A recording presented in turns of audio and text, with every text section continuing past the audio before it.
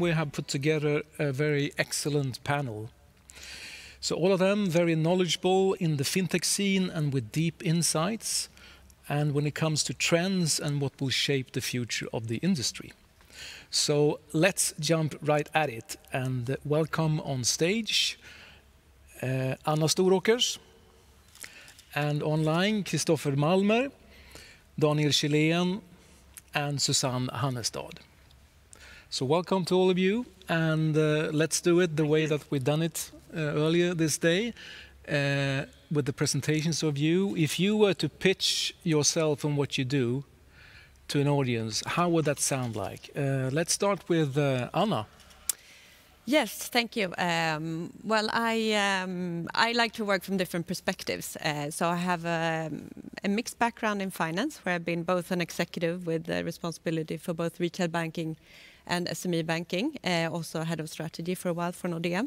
And prior to that, I worked as an investment banker. So I have a few different operational perspectives, but then I try to use that now by working as both a board member for a large bank, ABN Amro in the Netherlands, but also a challenger bank in Sweden that is private equity owned, which is Nordax Bank. Right. I work for also a company called Max Mathisen, which is private equity owned. And then I also do fintechs, both as a chairman of one fintech company, but also as a seed investor and angel investor.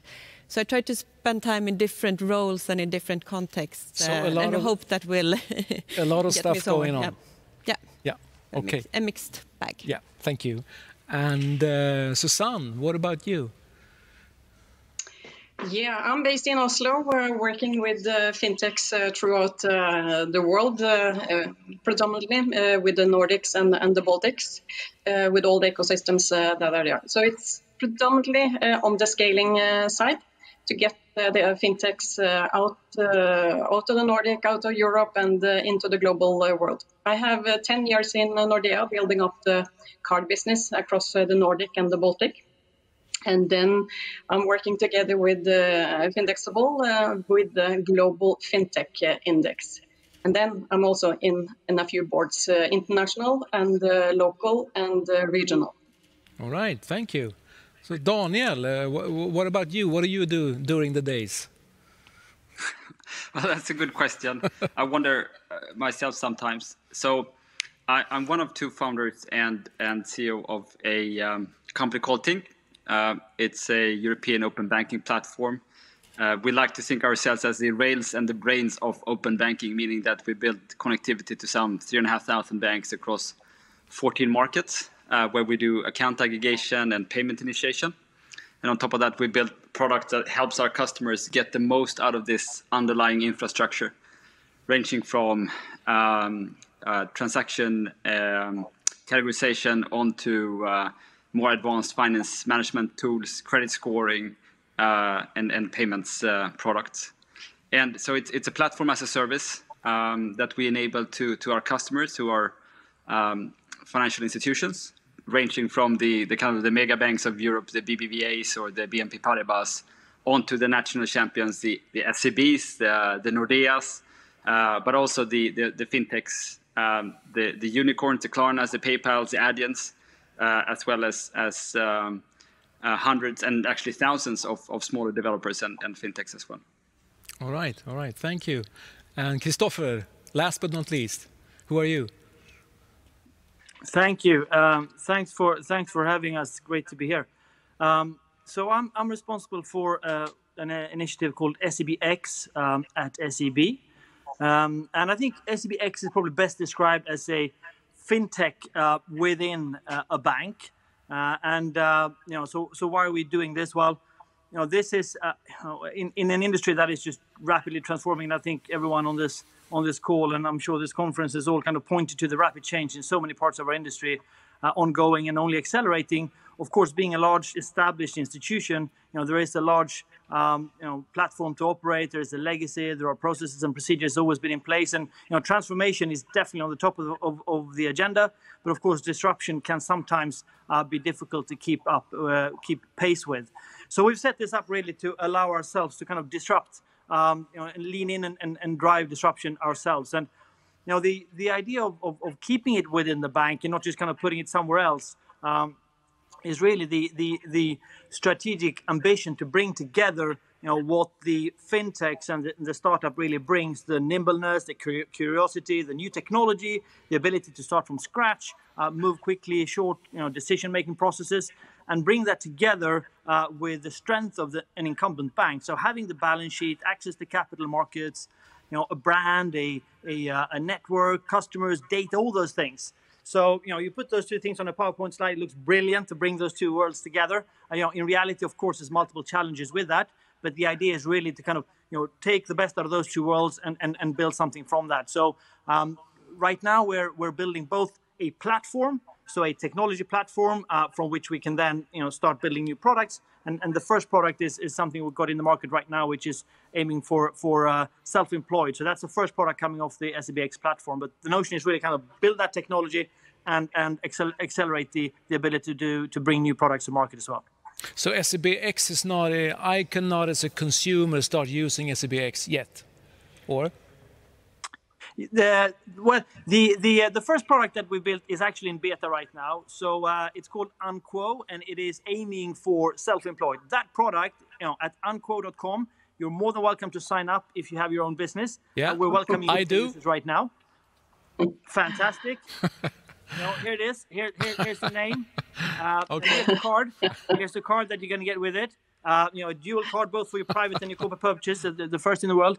Thanks for the opportunity to pitch. Okay. So you get on with that. First product is out. But the idea is really kind of have, to build a platform. So, the platform that you find under Unquo is just totally, over-calibrated for what, this product is right now, because the ambition is really to be able to build a scalable, reusable, generic technology platform from which we can then build products like Unquo, other products, or even support the broader SEB over time. Okay, thanks a lot, guys. And let's leave the promoting part of this panel's discussion now. So let's move on to the questions. And I would like to start with, this is like a really big one. You could probably talk about this the whole panel discussion. But if you look at the fast-growing fintech industry, and that, of course, is affecting traditional banks, which are the main implications of this? Anna, maybe you would like to start. Well, that's a biggie. It's a very big question, as I said, but just to boil it down, of course, competition brings up a sense of urgency that has been increased, and also a willingness to increase investment to meet this competition. Yeah. On the other hand, traditional banks, if I look at them, they have so many... your position in traditional banks as well. Yeah, exactly. They have so many other things to deal with as well. So this really is a challenge in itself. I mean, the split vision that you have to invest into regulatory, that you have to invest into or that you have to manage your income also short term, given that the interest rate environment is very low. But this also gives an opportunity, of course, for fintechs to also come in and enable larger banks to actually transform. So it's both, just like Daniel, for example, is doing with Tink, that they are a provider for large banks. So it's both competition, direct competition, but also an increased opportunity, I would say, for fintechs to come in and enable large traditional banks to transform also on their platform, so to speak. So everybody can gain from it, sort of? Yes, depending on where you are in the value chain and your business model, yes. Yeah. Definitely, traditional business models are being challenged. Yeah. So how do you feel about this? Daniel, for example, what do you say about the implications for banks? So I would agree with what Anna says. So we see two mega trends in banking. One is banking going from analog, meaning kind of offline, to online and data-driven. And it's going from closed to open. And I think that both of these trends have major implications for banks. Obviously, one of the key assets of a bank has been the distribution power historically, being able to sell all of these, everything from investments to mortgages to consumer loans and credit cards at each local branch in each small village of the world. And with digital banking, that of course brings opportunities, cost savings, closer dialogues with customers, but also losing one of the main assets, which then anyone else can compete with. And the same basically goes on the closed to open. So the account opening bank have traditionally had a monopoly on accessing the bank account. And that has been an extremely important asset, meaning you have almost a forced day-to-day relationship with the end client. They need to go in to make payments or to check the balances. And with open banking, that means that anyone can essentially access their traditional bank account from elsewhere. So that's probably on the downside for the traditional banks. On the upside, obviously, is that they can, for the first time, start to build bank-independent banking software, so that a Nordea customer or ABN customer could access their accounts elsewhere and be more competitive versus Rabobank or versus Swedbank, etc. So I think it's as Anna said, this is, depending on where you are in the value chain, this is definitely both threats and opportunities. Right. Susanne, what are your sort of takeaways from this when it comes to implications? To build on Anna's and Daniel's input, I would say it's more collaboration than competition together with the banks and the fintechs. The banks, they started out shying away from the fintechs in the beginning, and then they realized there's so much more to win in the collaboration. The banks have the fin in the tech, and they have the customers and the trust part of it, and then the tech has the agility, the technology, and the product and the new business model. So that's a good win-win situation. The fintechs are getting stronger and stronger and stronger. Just look at Tink and PayPal and quite a lot of the other companies out there. That brings me to the next one. The whole world is the marketplace, and that is also included in the competitions. So we can't sit here in the Nordics saying that we have a market of 35 million people, if you take the Nordic and the Baltic, including Iceland. This is a tiny little market, and we can get the competition in. And then the digitalization is being speeded up. Of course, help with the pandemic, that you're forced to become more digital. And that is pushing the banks, who's sitting on legacy system, costing a fortune, versus the fintechs. They have a state-of-the-art technology and moving faster. All right, thank you. And Christoffer, what do you say? You have one leg in both worlds, so to speak, like in the traditional bank and in the sort of a startup in the bank. Yeah, I mean, I think I can echo the comments that we've heard thus far. I think what's clear in the market is that fintechs have proven the ability to operate at a completely different level of operating expenses. So I think if you look at an average European universal bank versus one of the more recent breed fintech players, you would say that the cost to operate a customer, I would say, is give or take a tenth of the cost of an incumbent bank. So it's a factor of 10 times cheaper to operate, completely cloud native, with microservices, the way that you can build. This wasn't possible. No bank that has more than 15, 20 years of history is anywhere else than kind of on servers, on-premise, mainframe technologies, and nobody would dream of starting a bank like that today.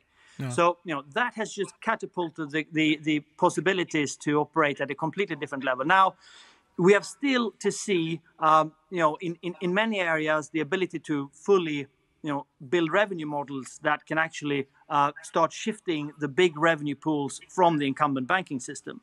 So I think it's popular often to kind of polarize, and I think that 11FS, this kind of well-renowned consultancy bureau in the UK that talks a lot to the fintech industry, says that this is now becoming a bit of a race between how fast fintech can gain revenues, distribution, and monetization versus how fast incumbents can innovate.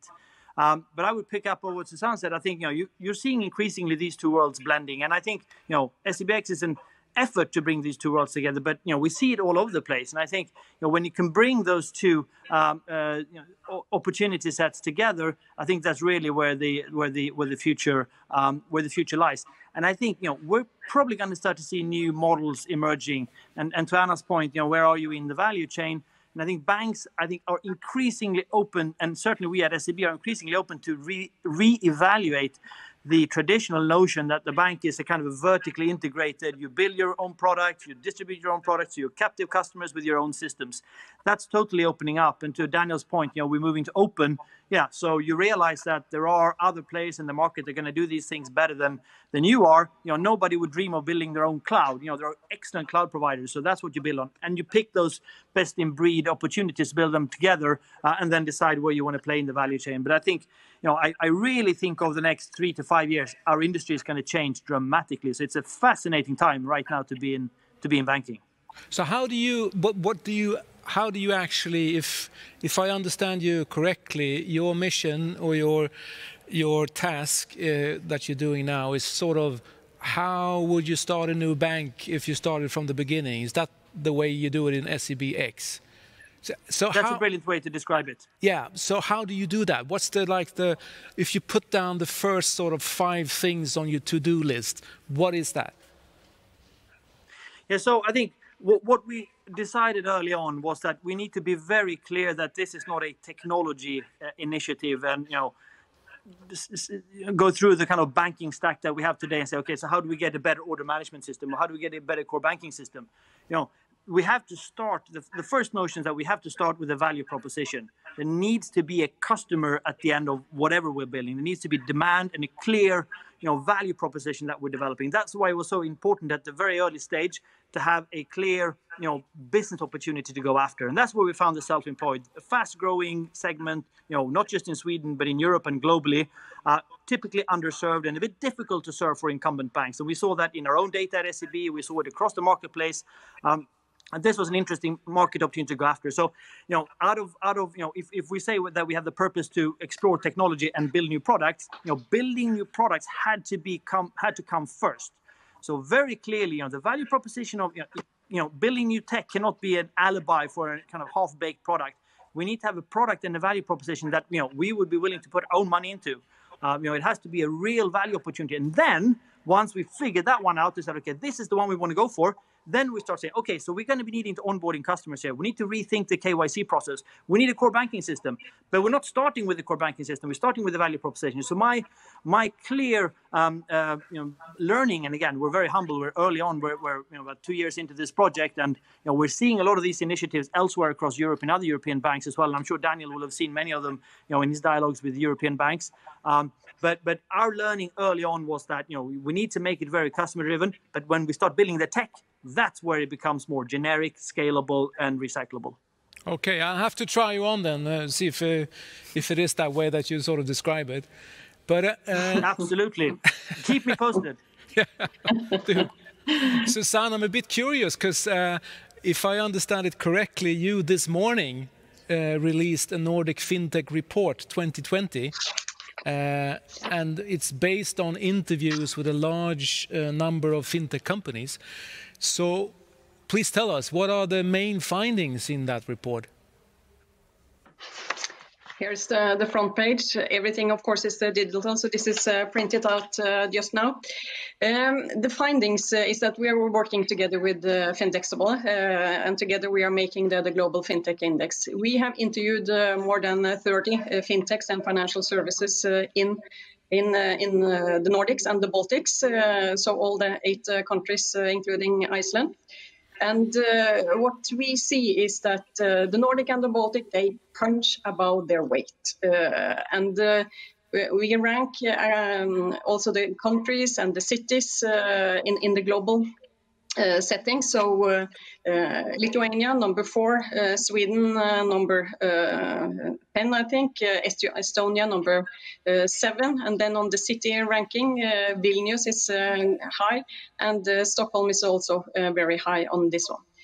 This tells us that there's a lot going on with above 1,000 fintechs that is in this region. And it's very much focusing on scaling and on top-line growth. The top-line growth, I think, has been pushed forward with the pandemic because the investors, they like to see some tractions and real tractions because they're a little bit more cautious now than they used to before the pandemic came in. It's very diverse and innovative marketplace. So it's quite a lot of places, payment, lending, marketplaces, and so forth that is in there. We see that the payments providers, they are kind of evenly spread among Oslo, Stockholm, Copenhagen, and Helsinki. Vilnius is also coming up on that. The Baltics seems to have on the blockchain and Bitcoin type of thing, they have an edge on that one.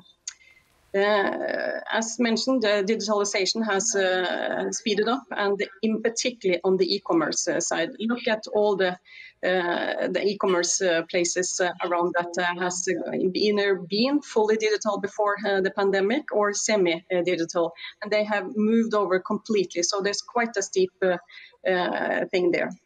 RegTech with open banking and AI, those are the two things. We're probably going to talk about open banking later on, but we are only coming to the first phase of the open banking. And there's a lot to be done there, but it has to have value. It's more focused on the SME. This is an underserved market that needs to be treated much better than the banks have done so far with their providing on lending and capital. And then we see also that sustainable finance globally and the financial inclusion focusing on emerging markets. Quite a few of the Nordic, Baltic fintechs, they are based on the ground in emerging markets. Jamie one down in Ethiopia, Crunchfish over in India. So quite a lot is happening there. Okay, thank you for those takeaways. I'd like to take it up on you, Christoffer. You were talking about, you were saying that like in the coming 5 and 10 years, you're going to see a dramatical change when it comes to banking and I guess financial infrastructure as well. So let's talk about the future. What do you say, Anna? If you look like 5 years ahead, what has happened? No, but if you look back 5, I mean, in one way, I think a lot will have happened. But I think if you stretch out the time frame even longer, you will see real disruption happening. But if I think 5 years, I think what we've seen is, if I look back, then the payments industry have been disrupted to a larger extent than some of the other product areas or areas of banking.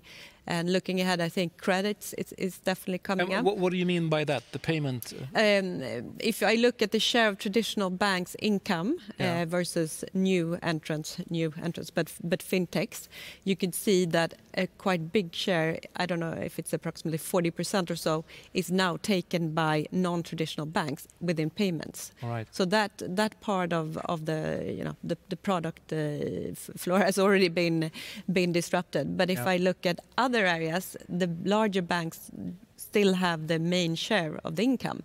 And you can see quite small income growth from new entrants.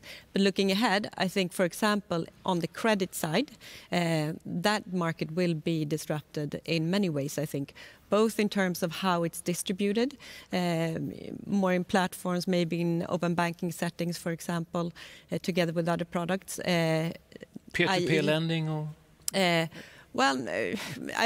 Yes, peer-to-peer lending. But if you look at, there are new ways of funding yourself. Both, you have some of the new entrants in Sweden, for example, the Stabelo, for example, coming in with a new way of financing outside the traditional banking market. And then with blockchain or rather distributed ledger technology, you will be able to, over time, issue bonds as well on the market without having a bank. So also the financing from the banking perspective, you can do that in other ways in the future.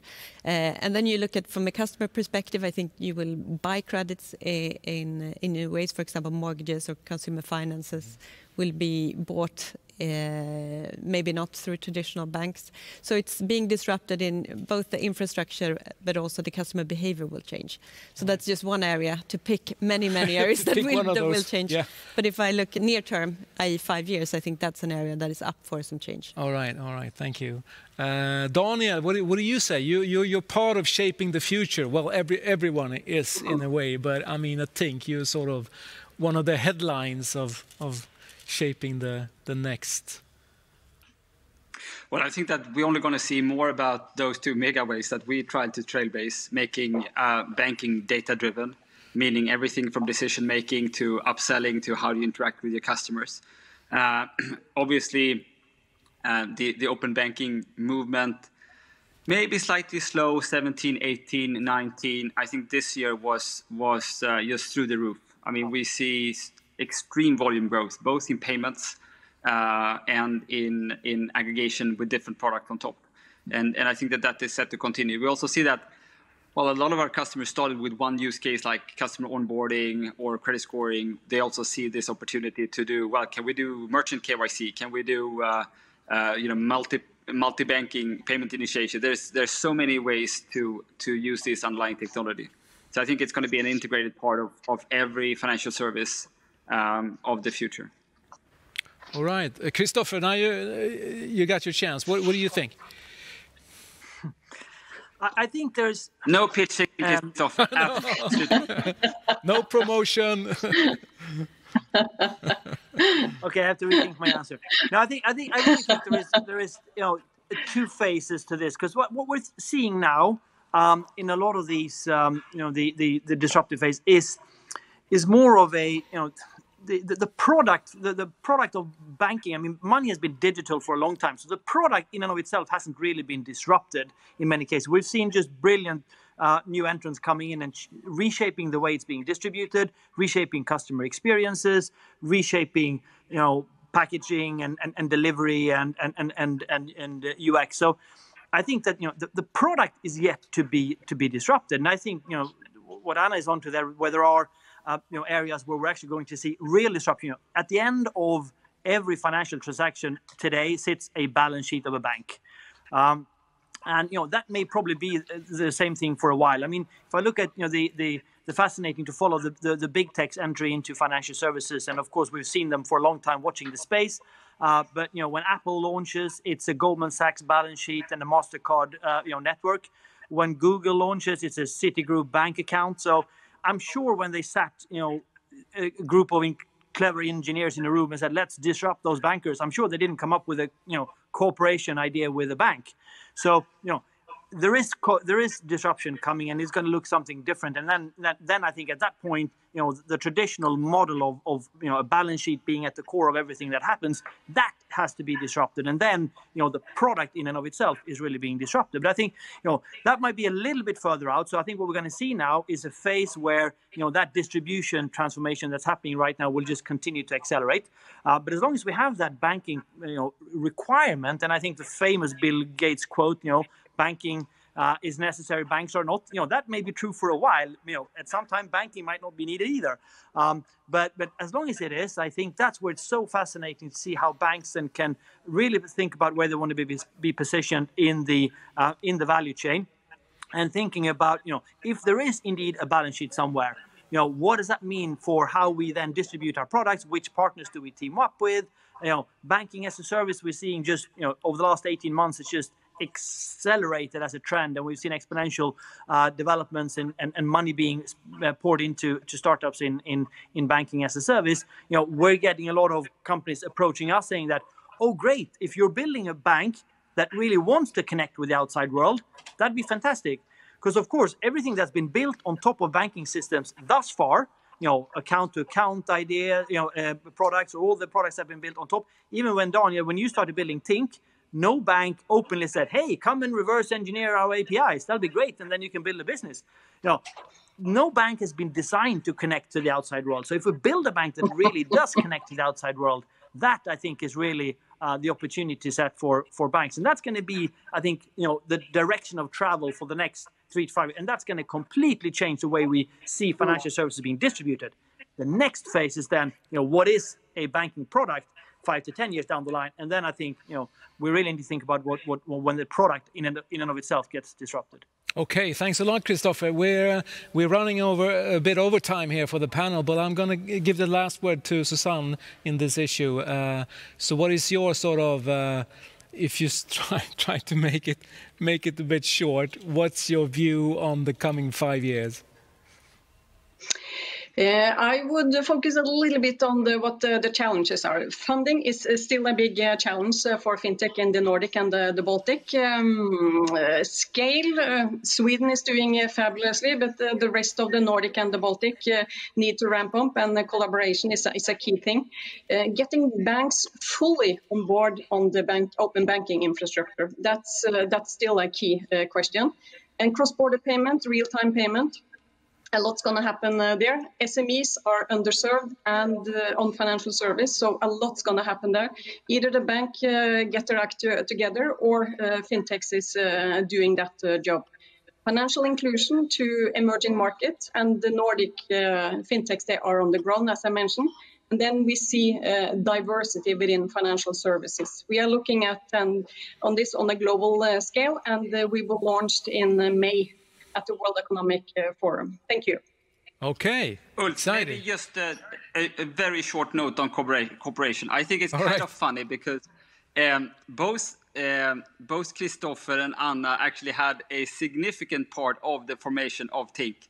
So Christoffer put his money at Tink as an investor when you were at the traditional SEB, became our first customer in Sweden. Anna, then I probably was you were heading retail banking in Sweden when Nordea became Tink's fourth or fifth customer. And I think that without that kind of cooperation that we all talked about before, we wouldn't be here. So thank you both. But it was not me, because I was conflicted. Thank you. That for family reasons. Okay, right. So it's for the record. It's one big ecosystem. It is. I thank you all. We can continue to talk about this the whole night. It's an interesting area, but we have to stop. But I have a small surprise for you. So stay put online, and Anna, stay put in the studio, and over to Anders. Okay, we had a long day, a great day with top-notch people since 9 o'clock this morning. So besides all these experienced fintech entrepreneurs, investor, board professionals, we have a great bundle of new fintechs in Sweden. So we cannot bring them here. We are 8 already, so we cannot be more than that. So just to highlight one company, one female entrepreneur. We have a female founders event ongoing right now in the same building. So an issue we are actually working with. I think we have about 5% of the fintech entrepreneurs in Sweden are female. It's way too low. So this is one brave woman, and now she's going to present what she's doing and why. And I would like you to listen. Thank you, Anders. Hi, everyone. My name is Jazgul Ismailova. I'm a co-founder and CEO of Sparla.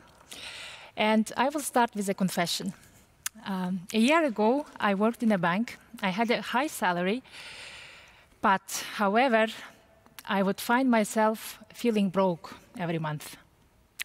And the reason was that every month I would transfer part of my salary to my savings account to create this artificial scarcity, a feeling of that it's limited. I cannot overspend. It was a way for me to avoid overspending. Still, at the end of the month, I would end up transferring that money back. But how about those who don't have a safety net? I realized that my problem should be also a problem of millions of other people. On my way to search for help, I was looking for some apps, budgeting apps, but I would end up juggling between different analytical tools without being able to solve my problem. Research shows that almost half of Swedish population find it difficult to make money last because of bad planning habits, because of loans, and because of changed life situations. And it's not surprising. It has never been so smooth to buy and pay or forget to pay later. The current business models are designed to make us overspend. Credit card companies give you points for spending more. And that, in combination with low financial skills, low interest in personal finance, is leaving millions of people out of the savings market. And we are consuming as if we had 4 planets instead of 1. Buy 3, pay for 2, even though you need only 1. But what if instead we would incentivize people to spend less? We would celebrate them making more sustainable choices. And that's what Sparla is on a mission to achieve. Our team, Stanislav, Carolina, and I, are on a mission to raise awareness, to liberate people, to become more aware of their personal finances, to break this curse of overconsumption. And powered by open banking, nudging, ESG categorization that we are developing in-house, we want to create a new way of managing money, a financial fitness app called Sparla. We will apply transparent and straightforward subscription model with free and premium options.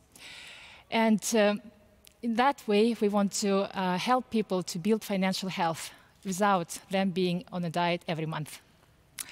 So what is it next then? So we have just launched our MVP, a Sparla School, which is available both on App Store and Google Play, and building our budgeting function together with Tink. Yeah, stay tuned, and thank you for your attention and support. So we don't have that much time, so just your spontaneous feedback or comment. Daniel, you mentioned Tink. I don't know how much you know about Sparla, or just spontaneous feedback. What do you think? I mean, I'm obviously a big fan of the subject. I've been trying to do it myself for a few years, back 2012 through 2016, and failed. So I both know that there is a large need for that kind of product, and I know that it's damn hard to build it. But the best of luck, and very happy to hear that you're using our platform. Christoffer, from the SEBx perspective and your experience, of course. No, I think it's brilliant. I think there is, when it comes to using data and, providing real, valuable, actionable insights, I think we're just scraping the surface of the opportunities. I'm really glad to see that, you're diving deeper into this space, because I think, I'm a huge user of every new fintech service or every new financials app that I can get my hands on. And I mean, there's a huge difference from what we've been used to, but I think there's still vast opportunities. So I think, great direction that you're onto. So good luck and well done. Thank you so much. So how many apps do you really have in your mobile? I mean, if you try them all, is it? You know what? I think I'm actually a customer of more than 25 different financial institutions, if you call them financial institutions. No SEB, of course, right? SEB may be one of them, yeah, okay. But I wouldn't reveal due to banking secrecy. No. Susanne, you've seen a lot. Yeah, fantastic. I love the story, and go get them. And I'm still puzzled by the market that we think we are literate or financially literate to it, and we have full control over and so forth.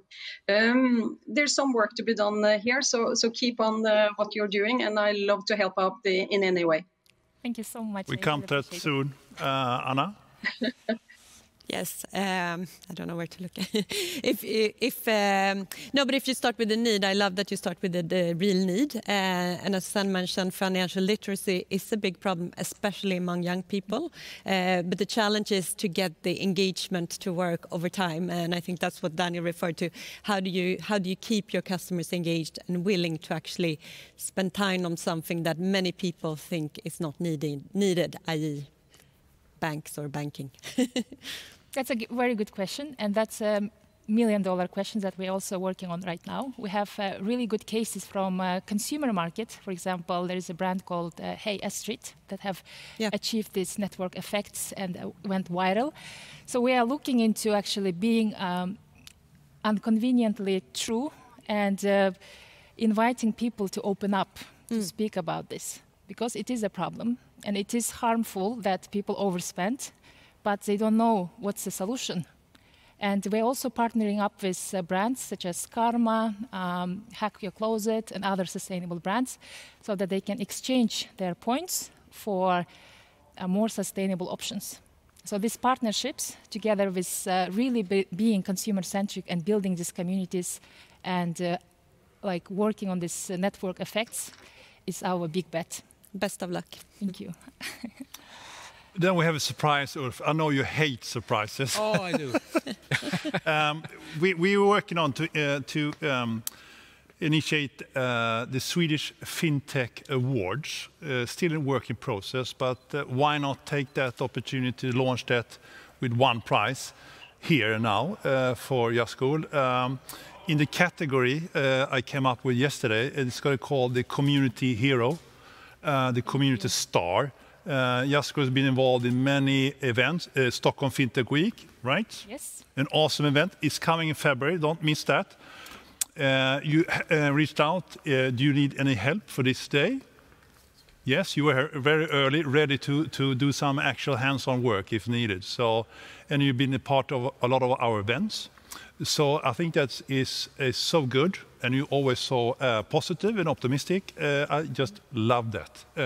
So that's a prize we're gonna create for Jaskol the first time, the first prize ever.